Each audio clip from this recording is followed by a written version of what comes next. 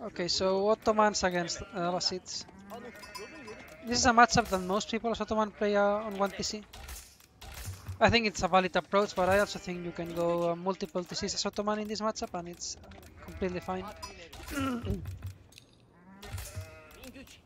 I think it's more a matter of taste of what suits you better. I don't think there's a clear better strategy here.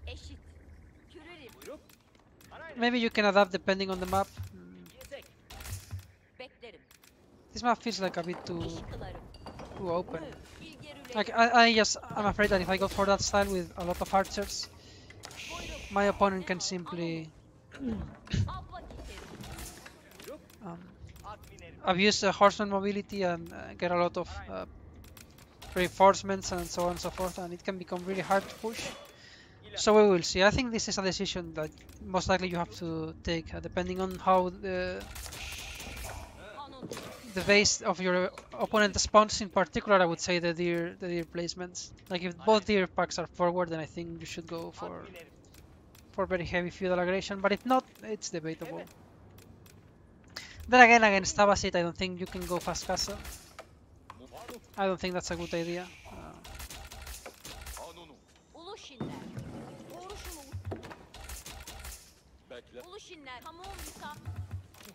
Simply because they will outboom you too much, and they still can deal with men at arms, even if they still in feudal age because they have camel archers. So in general, rushing castle age against Abbasid is not a good idea. So it's either second TC or feudal aggression from me. Not too sure yet what's going to be. Let's see what I scout later on. Like the opening is still the same, right? Regardless of what I go for later. So I don't need to immediately decide my strategy now.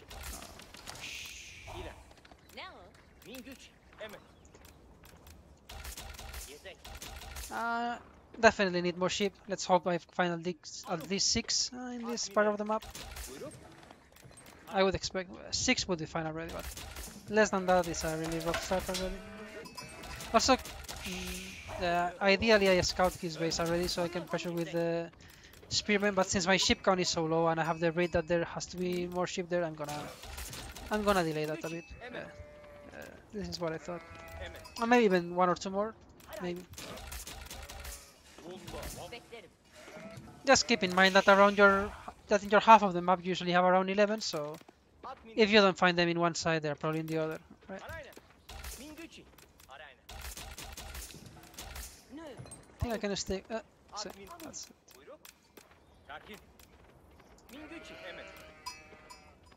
Okay, so now I can deliver this and I can actually scout with my scout. But yeah, really important to keep track of your ship count. You don't want to forget all those 7 and suddenly his scout runs there for whatever reason and you lose them. That's really bad. So I'm gonna be really careful with these spearmen since I have no vision and it's really easy to just walk into a TC. I think Ottoman players know this feeling, right? When your initial spearman just dies to the TC and it's not a great feeling, of course. So yeah, let's be really careful here. These are his both stones, that's good to know.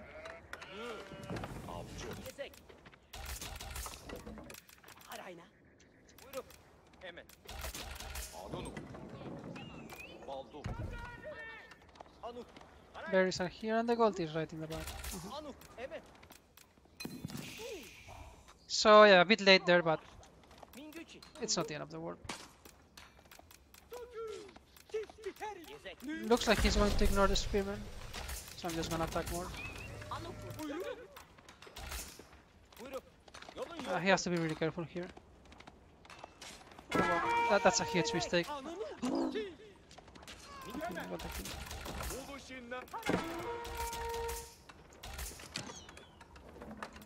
Yeah, this is a really rough start for my opponent now.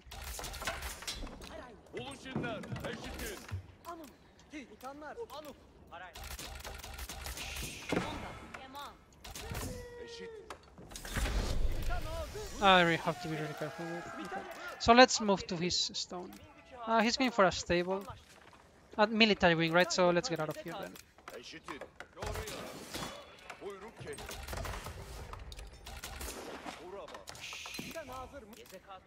Let's get this one first, actually. I mean, he went for military wing, so he has 2 archers. I have to be really careful here.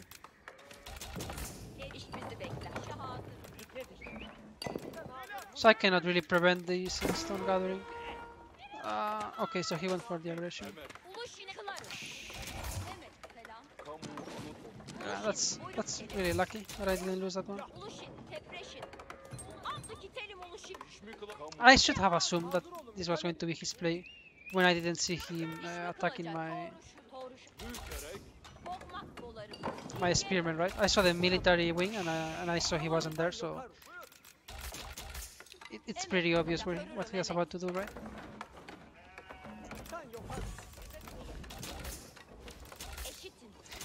Anyways, I like how the game is going for me so far.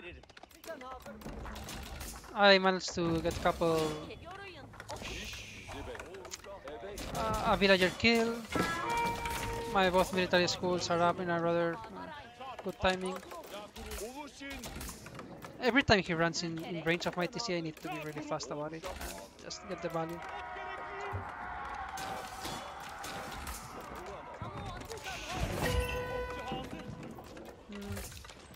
But I think I'm going for the healers here. Where are my healers now?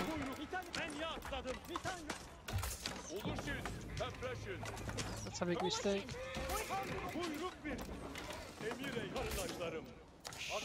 He lost a bit too much there, I believe.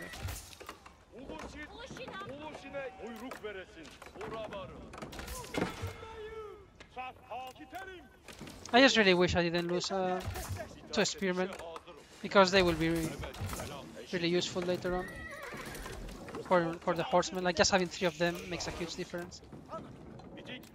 It's not too bad. Let's switch to Sipai now, I think. Let's get some archer ranges. I put this on archers because against a military wing by Abbasid, where he spawns 2 spearmen and 2 archers, the best counter is your own archers, right? But now let's get them into where they are supposed to be, right? Sipais. In hindsight, I don't like my positioning here. I feel like my production is a bit too in the back. At first, it's good to prevent the harass, but then later on, it feels like your reinforcements are too slow if you want to play aggressive, which is what I want to play. So yeah, I'm not too happy with that decision, but it's not terrible either. I think I want to get one method from here.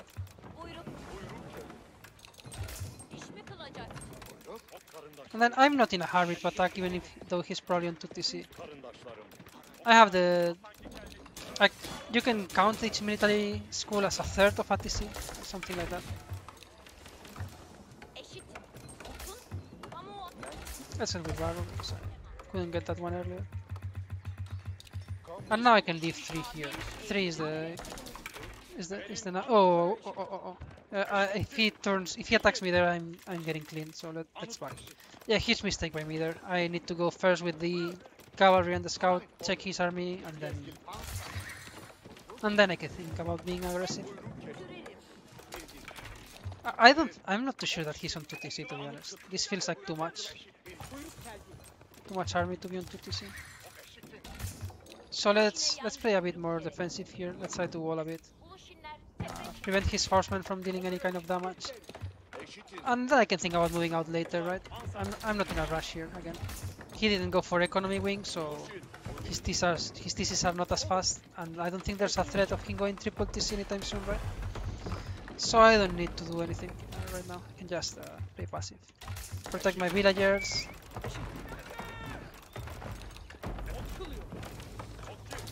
Get the archer ball going and so on and so forth. Wait for the meter to be finished. All these things.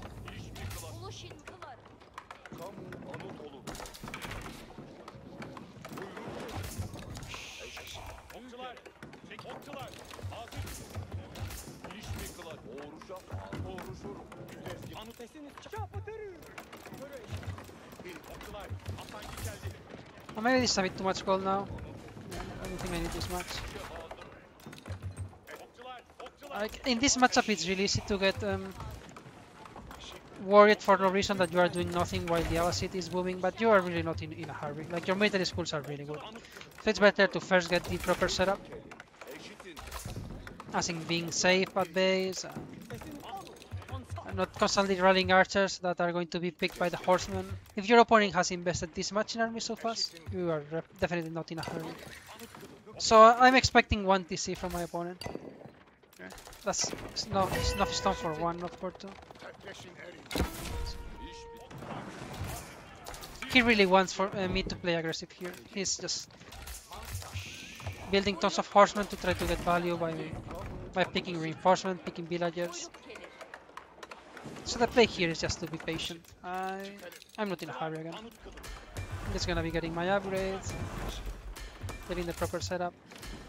My food income is really safe right now. I still have sheep here. I have these berries, which are amazing.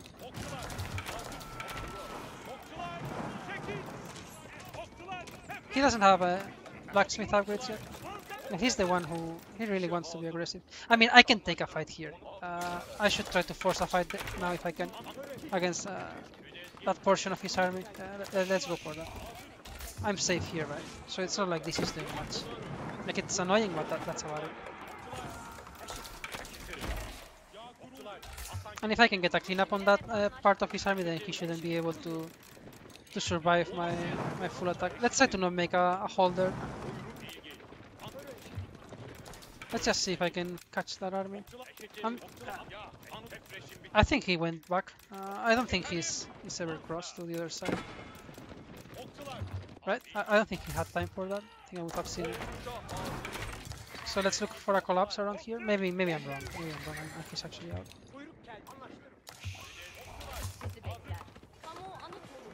No, he's not. Yeah, this is what I thought. Okay, so now I think I can get the cleanup in that portion of his army, right?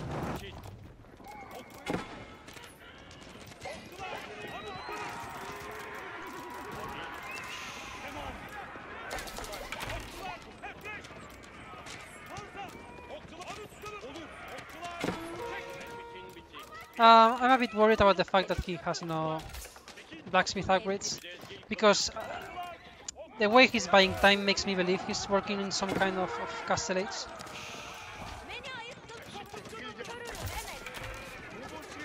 Let's pick a couple of villagers here, but that's really bad. Losing this one like that, that's a huge mistake. I mean, this was still obviously really good for me, but there was no need for that to happen. I'm gonna secure this food location now that he's lost as much as he has. Like, he's lost pretty much every single horseman, right? So I can be a bit greedy about this and just build a mill there, get this upgrade, of course. Yeah, I have this one now, and I'm going to rampage. I'm not sure where the TC is yet, but I will soon know. I'm just a bit scared here about a potential fast castle by him. I'm not completely sure that was his plan, but I think there's a chance it is.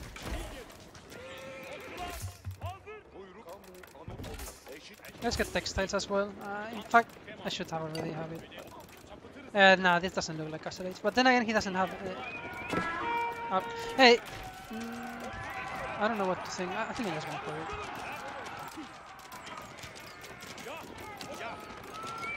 I'm just diving here. I think he's lost way too much.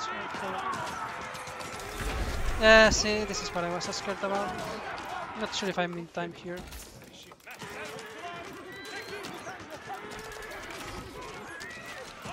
He's going to start producing mana terms, right? But maybe I'm barely hitting my timing here.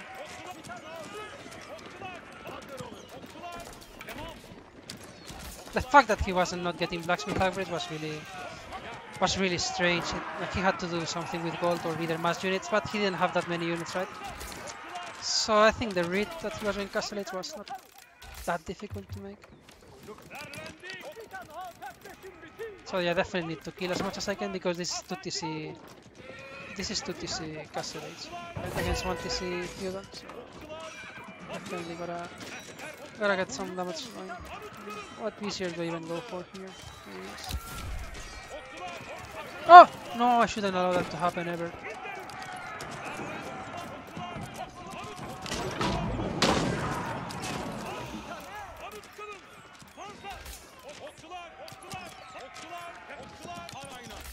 I definitely need more gold. And let's stop making units now, I think.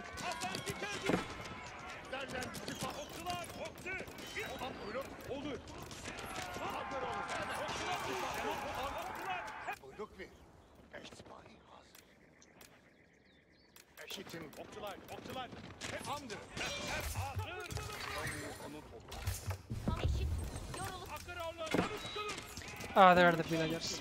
Run, run, run. And here as well.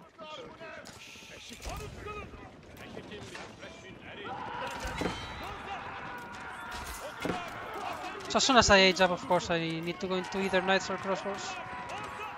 Or both. Maybe both. And these archers won't be valuable. Like, the only use I have for these archers is to kill villagers, so may as well lose them in that mission. Let's get a couple towers here now, just because he has knights and men at arms, so it's not unlikely that he will try to raid here, right? Oh, that's a huge wall, I would guess. And again, I don't care about the archers, so let's get these as well. So let's get knights, I think. Maybe this can go on crossbows.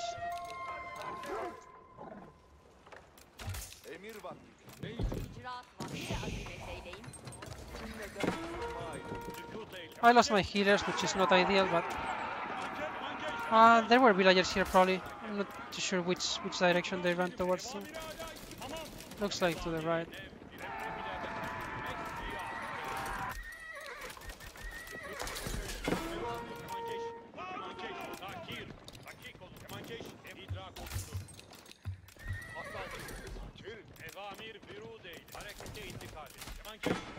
Yeah, these archers, I mean, I don't care too much about them. Ah, here they are. So right now I just want to kill villagers with my feudal age units as I transition into a better army. Yeah, really important to make these reads, to keep checking his upgrades and just to try to figure out what his plan is, right? You can make a lot of read based on things that are not maybe as obvious for most people. Like, for instance, this read that he was going Castle Age based on his playstyle, how he wanted to keep me in my corner of the map with these two small armies, and the fact that he didn't have blacksmith upgrades, plus the fact that his army wasn't as big as it should be in this timing. Like, by seeing these things, you can pretty much narrow what he's up to, right? To some kind of Castle Age play. And when you have that read, it's really important that you hit your timing here as Ottomans. Like, if I don't dive when I dived here and I waited 45 more seconds, I think the game is over for me. I think I'm lost. He has his Castle Age upgrades then. He has maybe even a Bangonel, and he's on 2TC, right? 2TC Abbasid against 1TC. 1TC Ottoman in Feudal against 2TC Castle Age Abbasid. So yeah, really important to, in RTS games in general, right? But to hit your timings and to understand your position in the game.